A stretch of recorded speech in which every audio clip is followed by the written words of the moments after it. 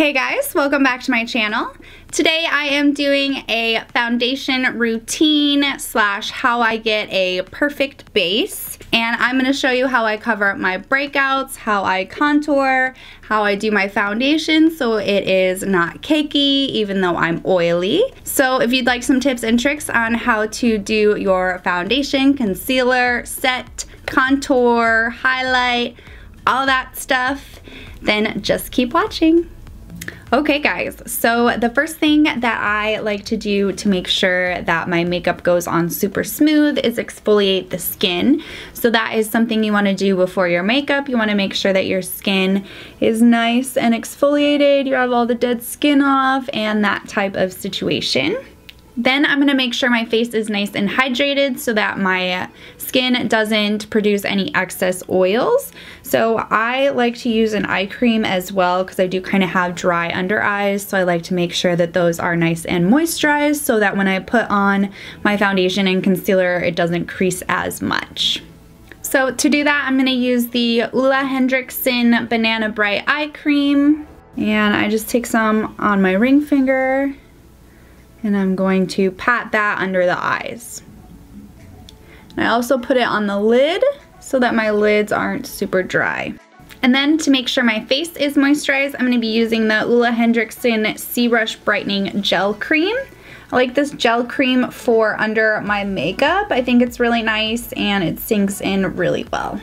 Okay, now typically you do want that to sink in as long as possible. So I'm going to give it about 5 to 10 minutes and I'll be right back. Okay, so now that the moisturizer has set and we are all ready with our face, we can move on to primer. So I am going to be using the CoverFX Blurring Primer. This is one of my favorite primers, especially for oily skin, and I really think that it helps fill in the pores as well. So I love this primer. So you can see there how it hides the pores, mattifies the areas where I need it.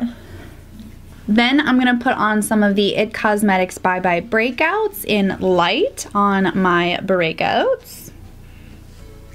And I'm just going to do that before my foundation so that I have something on them before foundation. Now that that is down, we are going to grab some foundation. Today I'm using the NYX Can't Stop Won't Stop Full Coverage Foundation in Medium Buff. And I'm just going to pump some on the back of my hand, and then I'm going to put it on my face. And then you just want to pounce that into the skin.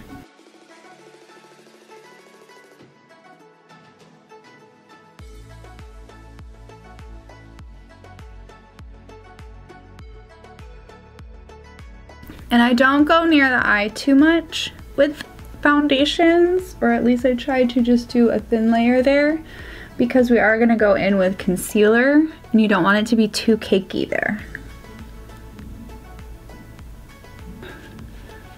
Make sure you get your jawline. And then I like to go around and just soak up all the extra product with the Beauty Blender. That's why I like to use a Beauty Blender. I think it just gives you much more of a flawless base. Okay, so that looks pretty good. I'm gonna go in with concealer. I'm using the Too Faced Born This Way concealer in Almond. And for this, I'm going to be putting it in all of the high points of my face where I want to bring some lightness. So in the center of the forehead, down the center of the nose, under the eyes, chin, Cupid's bow, and I'm going to put a tiny bit under where I will contour.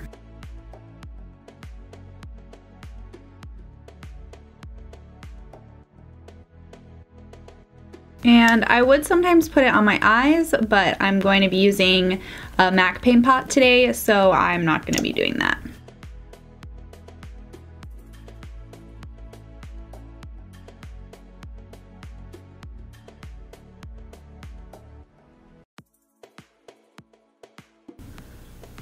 You do want to get the inner corner though.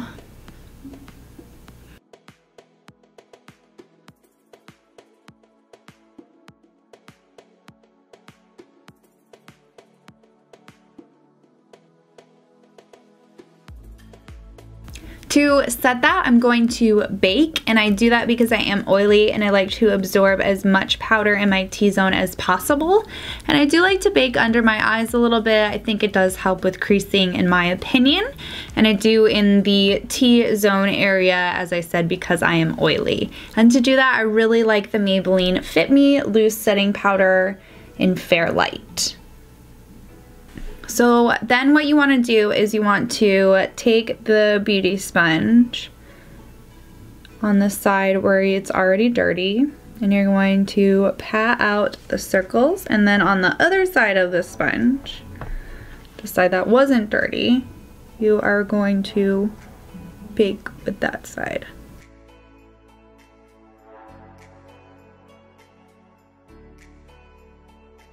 I like to just bring it around a little bit.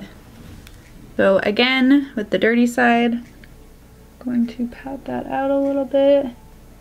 Make sure there's no creasing. And then I'm going to use the other side to bake.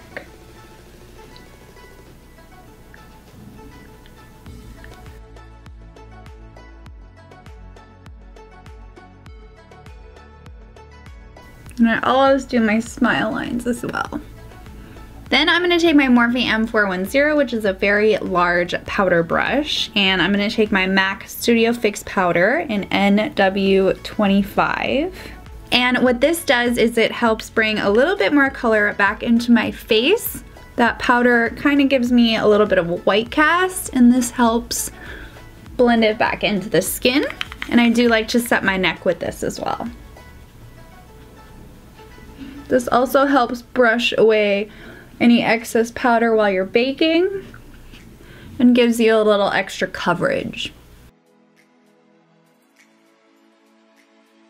Then I like to bronze up my skin, and I like to use the Tarte Park Ave Princess palette for my bronzer, my contour, and for a little bit of matte highlight as well. So for bronzer, I like to use my Morphe R2 and this color right here. It does have a little bit of shimmer in it, and I don't mind that in a bronzer. And when you're bronzing, you want to hit the points where you're going to contour, if you are going to contour. Otherwise, you want to hit like the lower points of your face, so your cheekbones, the forehead,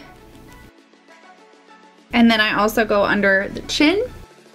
And I'm going to take that same color on a BH Cosmetics brush to do my nose.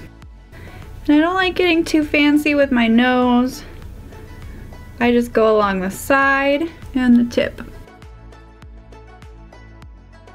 And I like to bring it up to the eyebrow a little bit. And I'm also going to put a little bit under my lip. Now that we're bronzed, I like to contour. I'm going to be using my NARS Ita Brush and these two matte shades in this palette. And I'm going to start under the cheekbone. I usually like to start at the top of the ear. And I bring it down to about where the pupil starts. And then you want to blend it up.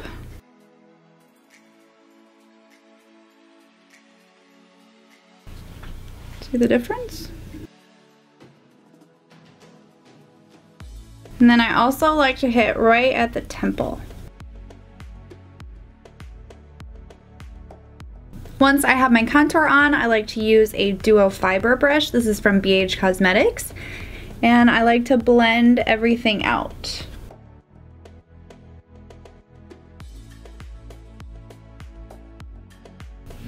If you're looking for blended contour, this is a must.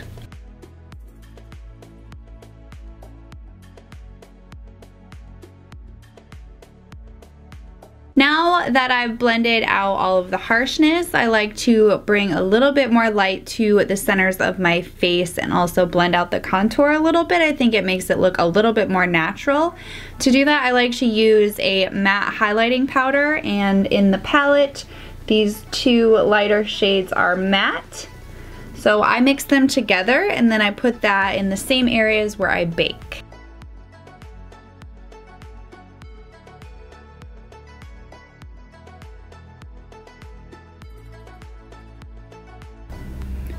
how much of a difference that makes?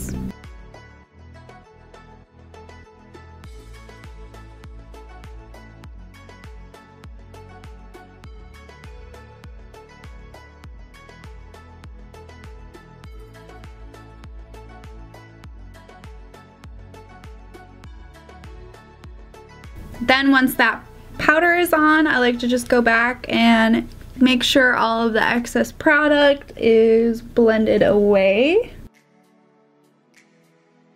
Alright, so that is basically my base. I'm gonna do the rest of my makeup and I'll be right back. Okay guys, so that is how I get my perfect base. I hope you enjoyed this foundation routine video and learned something new today. If you did, I would love it if you left down in the comments what tips and tricks were new for you. I am super curious to see what things you didn't know and do know, so if you could leave that below, that would be really great. If you did enjoy this video and you wanted to subscribe to my channel and give this video a thumbs up, that would be super great and I would definitely appreciate it. And I hope you guys have a great day or night wherever you are. Toddy byes!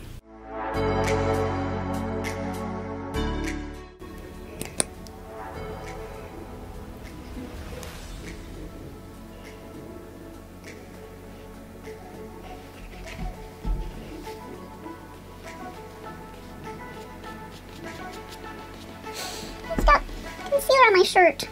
Dang it! Routine, so I'm going to be showing you my foundation, concealer.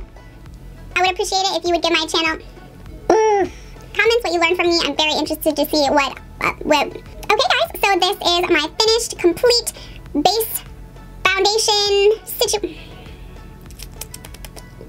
to know what stuff I'm